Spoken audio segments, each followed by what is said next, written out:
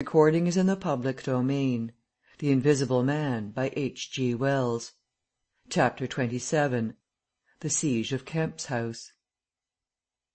Kemp read a strange missive written in pencil on a greasy sheet of paper. "You have been amazingly energetic and clever," this letter ran, "though what you stand to gain by it I cannot imagine. You are against me. For a whole day you have chased me, and you have tried to rob me of a night's rest. But I have had food in spite of you, I have slept in spite of you, and the game is only beginning. The game is only beginning.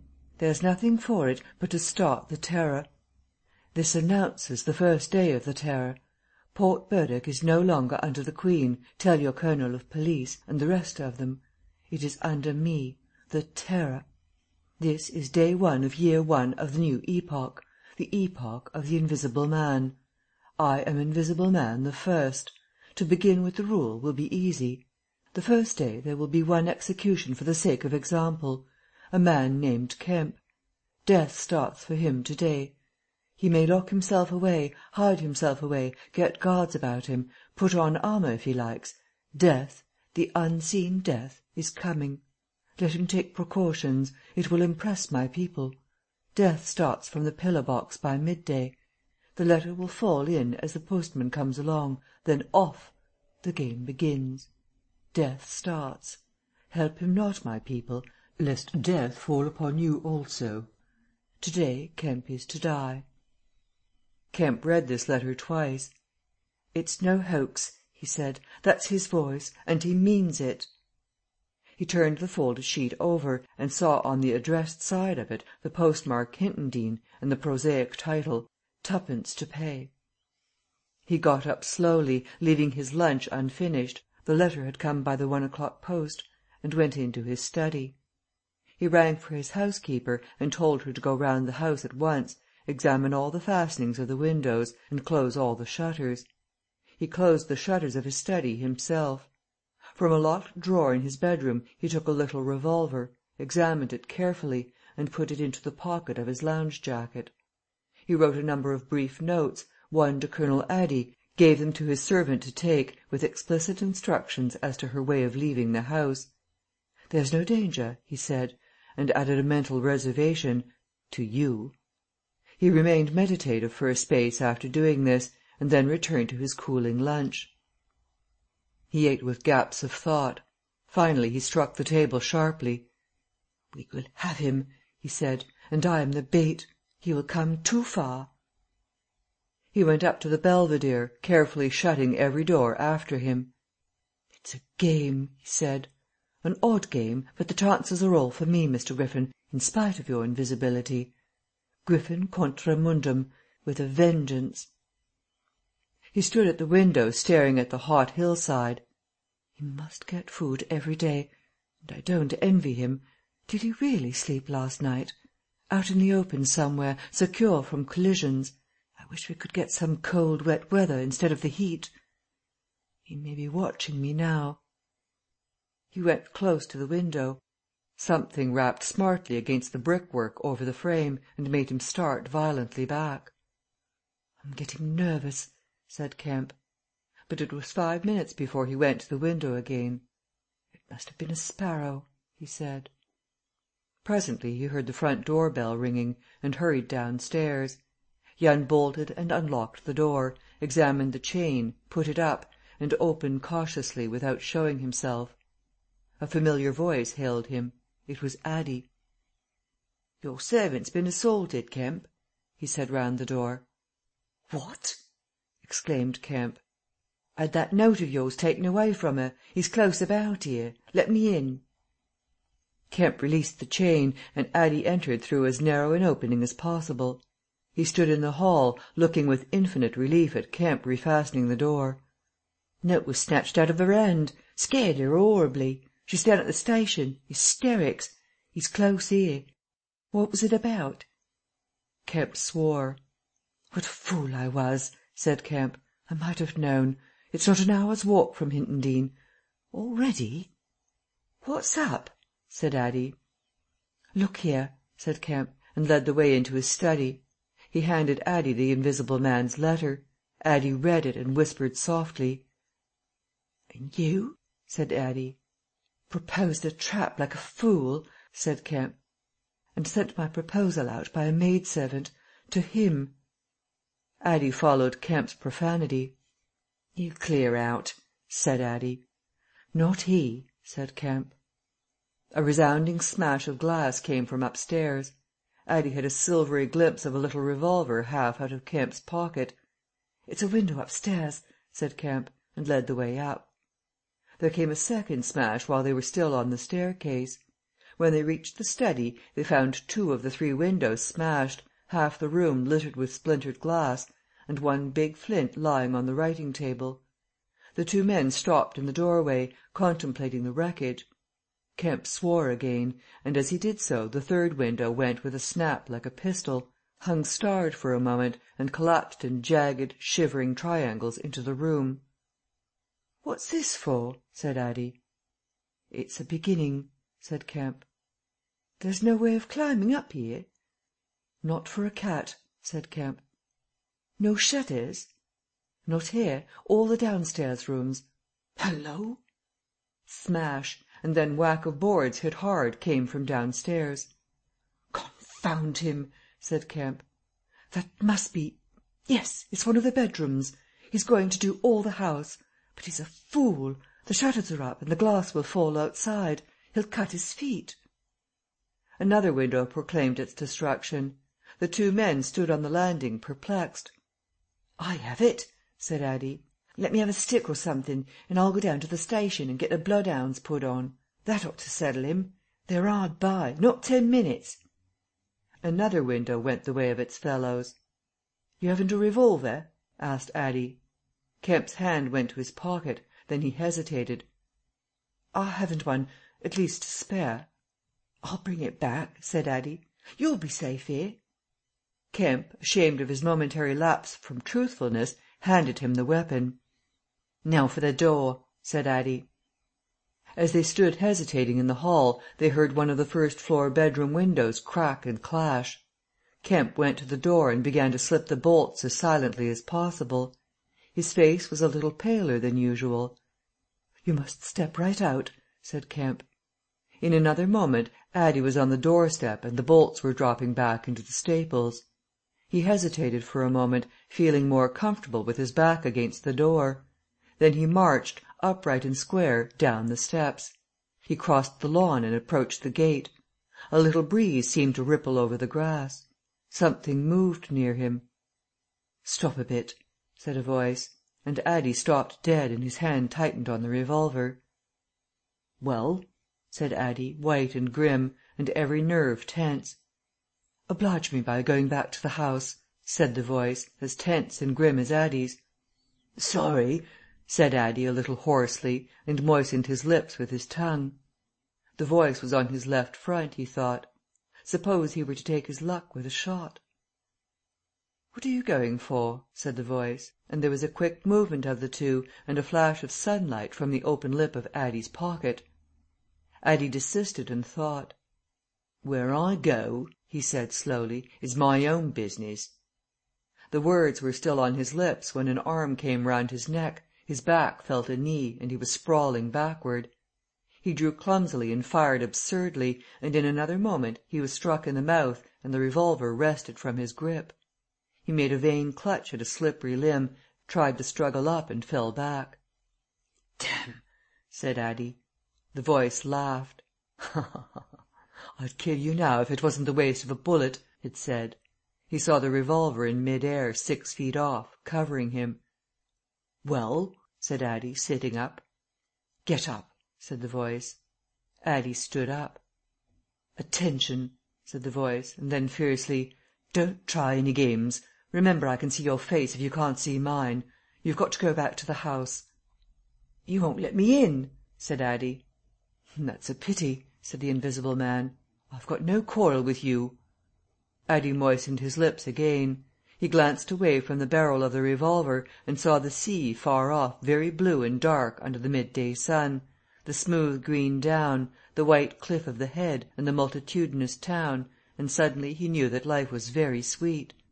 His eyes came back to this little metal thing hanging between heaven and earth 6 yards away. "What am I to do?" he said sullenly. "What am I to do?" asked the Invisible Man. "You will get help. The only thing is for you to go back." "I will try. If he lets me in, will you promise not to rush the door?" "I've got no quarrel with you," said the voice. Kemp had hurried upstairs after letting Addie out, and now, crouching among the broken glass and peering cautiously over the edge of the study window sill, he saw Addie stand parleying with the unseen. "Why doesn't he fire?" whispered Kemp to himself. Then the revolver moved a little, and the glint of the sunlight flashed in Kemp's eyes. He shaded his eyes and tried to see the source of the blinding beam. "Surely," he said, "Addie has given up the revolver." "Promise not to rush the door," Addie was saying. "Don't push a winning game too far. Give a man a chance." "You go back to the house. I tell you flatly I will not promise anything." Addie's decision seemed suddenly made. He turned towards the house, walking slowly with his hands behind him. Kemp watched him, puzzled. The revolver vanished, flashed again into sight, vanished again, and became evident on a closer scrutiny as a little dark object following Addie. Then things happened very quickly. Addie leapt backwards, swung around, clutched at this little object, missed it, threw up his hands and fell forward on his face, leaving a little puff of blue in the air. Kemp did not hear the sound of the shot. Addie writhed, raised himself on one arm, fell forward and lay still. For a space Kemp remained staring at the quiet carelessness of Addie's attitude. The afternoon was very hot and still. Nothing seemed stirring in all the world save a couple of yellow butterflies chasing each other through the shrubbery between the house and the road gate. Addie lay on the lawn near the gate. The blinds of all the villas down the hill road were drawn, but in one little green summer house was a white figure, apparently an old man asleep. Kemp scrutinized the surroundings of the house for a glimpse of the revolver, but it had vanished. His eyes came back to Addie. The game was opening well. Then came a ringing and knocking at the front door, that grew at last tumultuous, but pursuant to Kemp's instructions, the servants had locked themselves into their rooms. This was followed by a silence. Kemp sat listening, and then began peering cautiously out of the 3 windows, one after another. He went to the staircase head and stood listening uneasily. He armed himself with his bedroom poker, and went to examine the interior fastenings of the ground floor windows again. Everything was safe and quiet. He returned to the belvedere. Addie lay motionless over the edge of the gravel just as he had fallen. Coming along the road by the villas were the housemaid and 2 policemen. Everything was deadly still. The 3 people seemed very slow in approaching. He wondered what his antagonist was doing. He started. There was a smash from below. He hesitated, and went downstairs again. Suddenly the house resounded with heavy blows and the splintering of wood. He heard a smash and the destructive clang of the iron fastenings of the shutters. He turned the key and opened the kitchen door.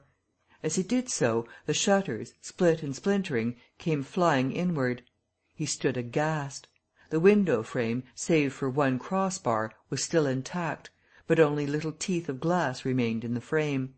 The shutters had been driven in with an axe, and now the axe was descending in sweeping blows upon the window frame and the iron bars defending it. Then suddenly it leapt aside and vanished. He saw the revolver lying on the path outside, and then the little weapon sprang into the air. He dodged back. The revolver cracked just too late, and a splinter from the edge of the closing door flashed over his head. He slammed and locked the door, and as he stood outside he heard Griffin shouting and laughing. Then the blows of the axe with its splitting and smashing consequences were resumed. Kemp stood in the passage trying to think. In a moment the Invisible Man would be in the kitchen. This door would not keep him a moment, and then... A ringing came at the front door again. It would be the policeman.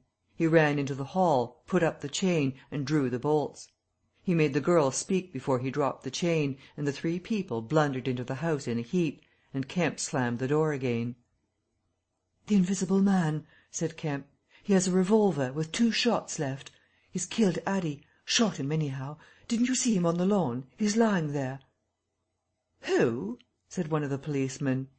"Addie," said Kemp. "We came in the back way," said the girl. "What's that smashing?" asked one of the policemen. "He's in the kitchen, or will be. He has found an axe." Suddenly the house was full of the Invisible Man's resounding blows on the kitchen door. The girl stared towards the kitchen, shuddered, and retreated into the dining room.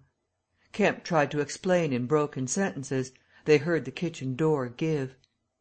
"This way," said Kemp, starting into activity, and bundled the policeman into the dining room doorway. "Poker," said Kemp, and rushed to the fender. He handed the poker he had carried to the policeman and the dining room one to the other. He suddenly flung himself backward. "Whoop!" said one policeman, ducked, and caught the axe on his poker. The pistol snapped its penultimate shot and ripped a valuable Sidney Cooper. The second policeman brought his poker down on the little weapon as one might knock down a wasp, and sent it rattling to the floor. At the first clash the girl screamed, stood screaming for a moment by the fireplace, and then ran to the open shutters, possibly with an idea of escaping by the shattered window. The axe receded into the passage, and fell to a position about 2 feet from the ground. They could hear the Invisible Man breathing. "Stand away, you two," he said. "I want that man Kemp." "We want you," said the first policeman, making a quick step forward and wiping with his poker at the voice. The Invisible Man must have started back, and he blundered into the umbrella stand. Then, as the policeman staggered with the swing of the blow he had aimed, the Invisible Man countered with the axe, the helmet crumpled like paper, and the blow sent the man spinning to the floor at the head of the kitchen stairs. But the second policeman, aiming behind the axe with his poker, hit something soft that snapped. There was a sharp exclamation of pain, and then the axe fell to the ground. The policeman wiped again at vacancy, and hit nothing. He put his foot on the axe, and struck again. Then he stood, poker clubbed, listening intent for the slightest movement. He heard the dining room window open, and a quick rush of feet within. His companion rolled over and sat up, with the blood running down between his eye and ear. "Where is he?" asked the man on the floor. "Dunno. I've hit him. He's standing somewhere in the hole, unless he's slipped past you. Dr. Kemp, sir." Pause. "Dr. Kemp!" cried the policeman again. The second policeman began struggling to his feet. He stood up. Suddenly the faint pad of bare feet on the kitchen stairs could be heard. "Yap!" cried the first policeman, and incontinently flung his poker. It smashed a little gas bracket. He made as if he would pursue the Invisible Man downstairs. Then he thought better of it and stepped into the dining room. "Dr. Kemp," he began, and stopped short. "Dr. Kemp's a hero," he said, as his companion looked over his shoulder. The dining room window was wide open, and neither housemaid nor Kemp was to be seen. The second policeman's opinion of Kemp was terse and vivid. Chapter 28. The Hunter Hunted. Mr. Heelas, Dr. Kemp's nearest neighbour among the villa holders, was asleep in his summer house when the siege of Kemp's house began. Mr. Heelas was one of the sturdy minority who refused to believe in all this nonsense about an invisible man. His wife, however, as he was subsequently to be reminded, did. He insisted upon walking about his garden just as if nothing was the matter, and he went to sleep in the afternoon in accordance with the custom of years. He slept through the smashing of the windows, and then woke up suddenly with a curious persuasion of something wrong. He looked across at Kemp's house, rubbed his eyes and looked again. Then he put his feet to the ground, and sat listening. He said he was damned, but still the strange thing was visible. The house looked as though it had been deserted for weeks, after a violent riot. Every window was broken, and every window, save those of the Belvedere study, was blinded by the internal shutters. "I could have sworn it was all right." He looked at his watch. 20 minutes ago." He became aware of a measured concussion and the clash of glass, far away in the distance. And then, as he sat open-mouthed, came a still more wonderful thing. The shutters of the drawing-room window were flung open violently, and the housemaid, in her outdoor hat and garments, appeared struggling in a frantic manner to throw up the sash. Suddenly a man appeared beside her, helping her.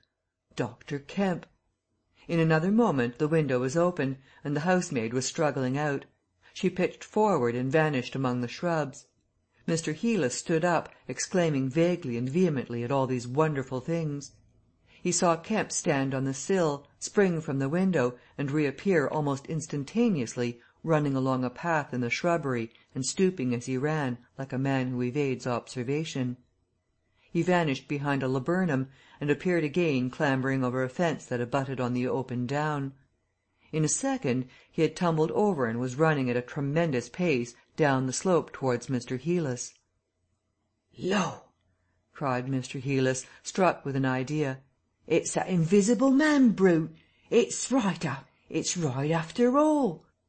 With Mr. Heelas, to think things like that was to act, and his cook, watching him from the top window, was amazed to see him come pelting towards the house at a good 9 miles an hour.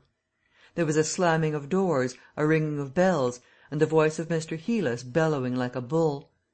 "Shut the doors! Shut the windows! Shut everything! The invisible man is coming!" Instantly the house was full of screams and directions and scurrying feet. He ran himself to shut the French windows that opened on the veranda. As he did so, Kemp's head and shoulders and knee appeared over the edge of the garden fence. In another moment Kemp had ploughed through the asparagus and was running across the tennis lawn to the house. "You can't come in," said Mr. Heelas, shutting the bolts. "I'm very sorry if he's after you, but you can't come in."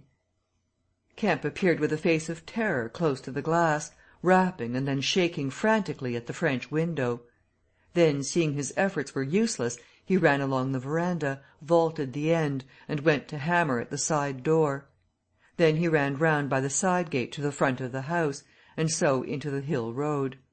And Mr. Heelas, staring from his window, a face of horror, had scarcely witnessed Kemp vanish, ere the asparagus was being trampled this way and that by feet unseen.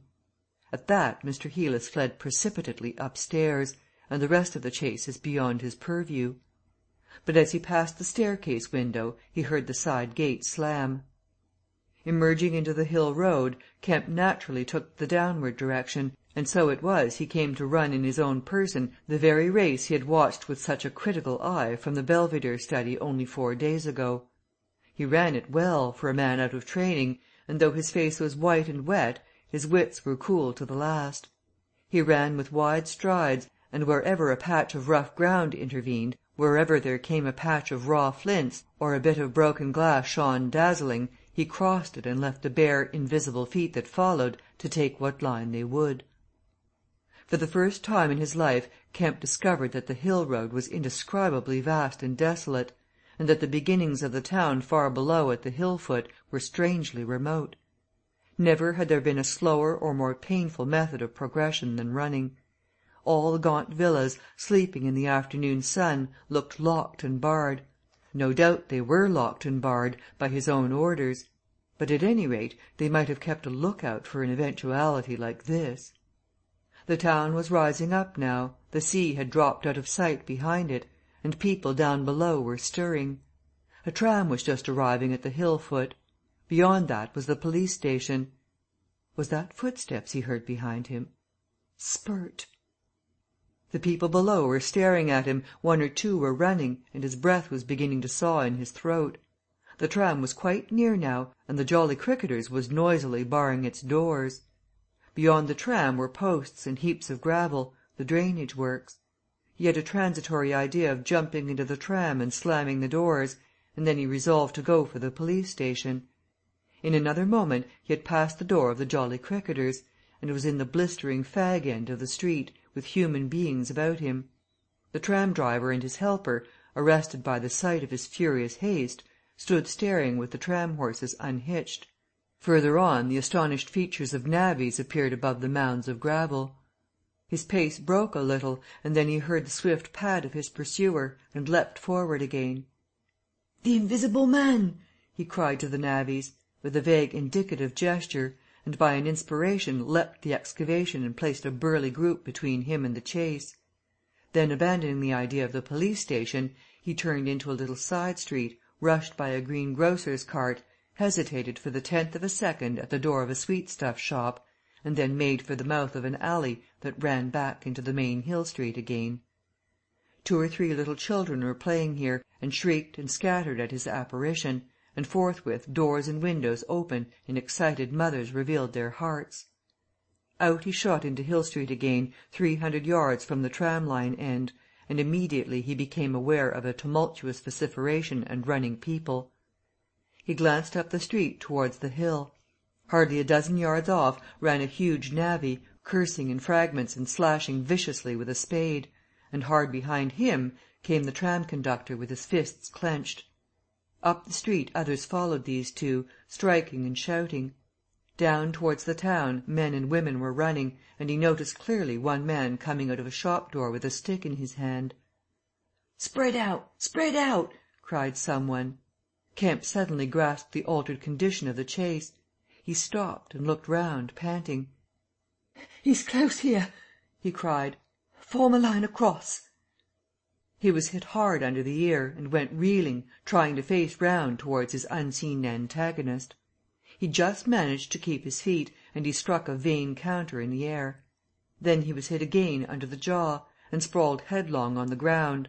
In another moment a knee compressed his diaphragm, and a couple of eager hands gripped his throat, but the grip of one was weaker than the other.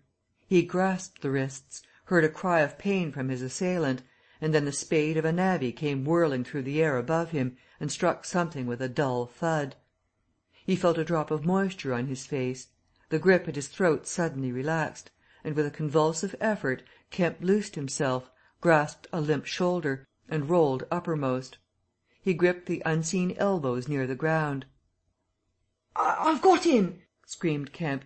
"Help! Help! Hold! He's down! Hold his feet!"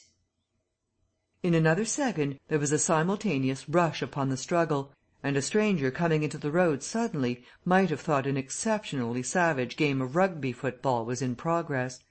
And there was no shouting after Kemp's cry, only a sound of blows and feet and heavy breathing.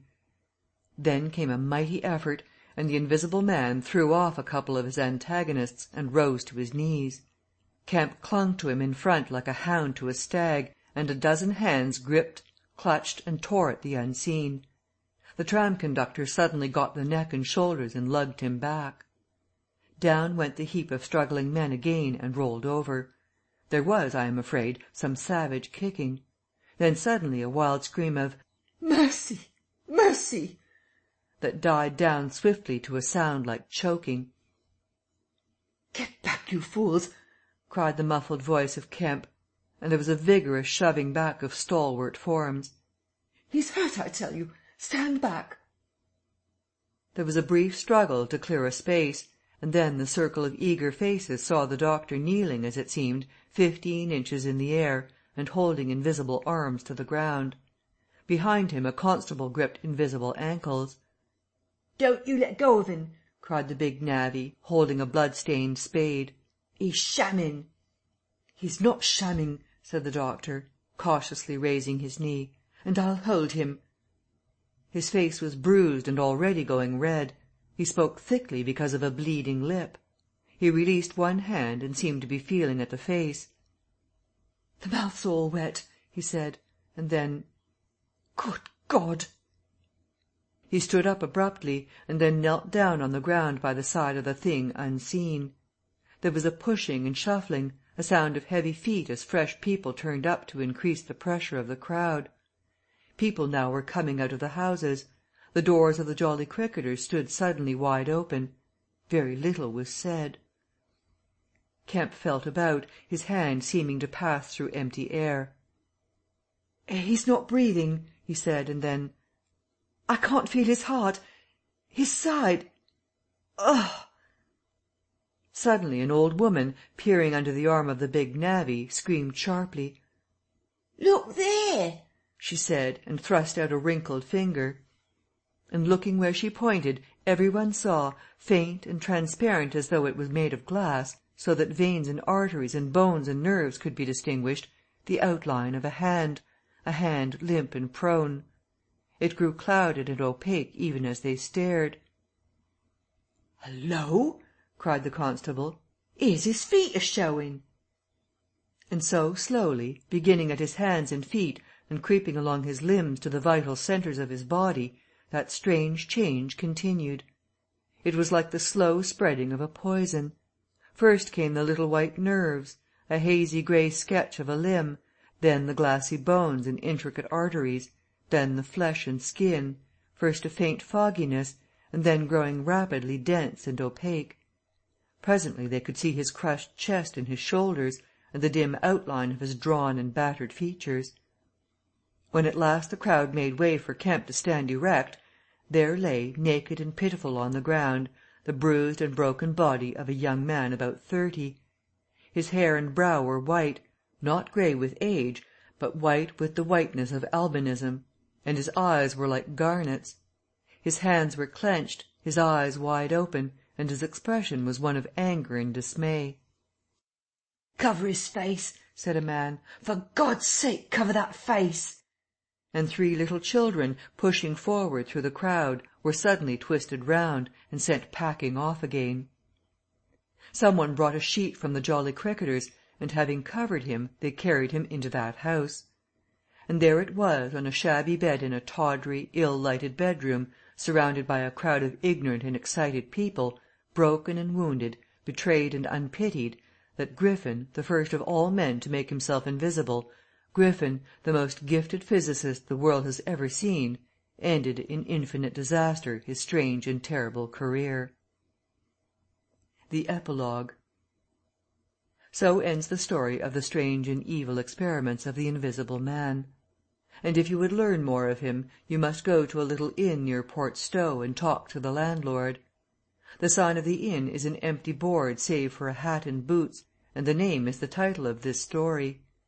The landlord is a short and corpulent little man with a nose of cylindrical proportions, wiry hair, and a sporadic rosiness of visage.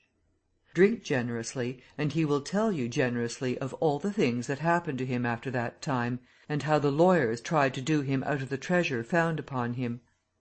"When they found they couldn't prove whose money was which, I'm blessed," he says, "if they didn't try to make me out a bloomin' treasure trove.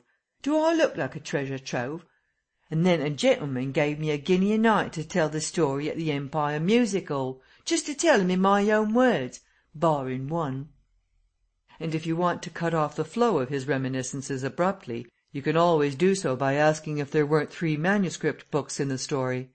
He admits there were, and proceeds to explain, with asseverations, that everybody thinks he has 'em, but bless you, he hasn't. "The Invisible Man it was took 'em off to hide 'em when I cut 'em ran for Port Stowe. It's that Mr. Kemp put people on with the idea of my having 'em." And then he subsides into a pensive state, watches you furtively, bustles nervously with glasses, and presently leaves the bar. He is a bachelor man, his tastes were ever bachelor, and there are no women folk in the house. Outwardly he buttons, it is expected of him, but in his more vital privacies, in the matter of braces, for example, he still turns to string. He conducts his house without enterprise, but with eminent decorum. His movements are slow, and he is a great thinker. But he has a reputation for wisdom, and for a respectable parsimony in the village, and his knowledge of the roads of the south of England would beat Cobbett. And on Sunday mornings, every Sunday morning all the year round, while he is closed to the outer world, and every night after 10, he goes into his bar parlour, bearing a glass of gin faintly tinged with water, and having placed this down, he locks the door and examines the blinds, and even looks under the table. And then, being satisfied of his solitude, he unlocks the cupboard, and a box in the cupboard, and a drawer in that box, and produces 3 volumes bound in brown leather, and places them solemnly in the middle of the table. The covers are weather-worn and tinged with an algal green, for once they sojourned in a ditch, and some of the pages have been washed blank by dirty water. The landlord sits down in an arm-chair, fills a long clay pipe slowly, gloating over the books the while. Then he pulls one towards him and opens it, and begins to study it, turning over the leaves backwards and forwards. His brows are knit and his lips move painfully. "Hex, hex, little 2 up in the air, cross and a fiddle-de-dee. Lord, what a one he was for intellect!" Presently he relaxes and leans back, and blinks through his smoke across the room at things invisible to other eyes. "Full of secrets," he says. "Wonderful secrets. Once I get the 'all of 'em, Lord! I wouldn't do what 'e did. I'd just well." He pulls at his pipe. So he lapses into a dream, the undying, wonderful dream of his life.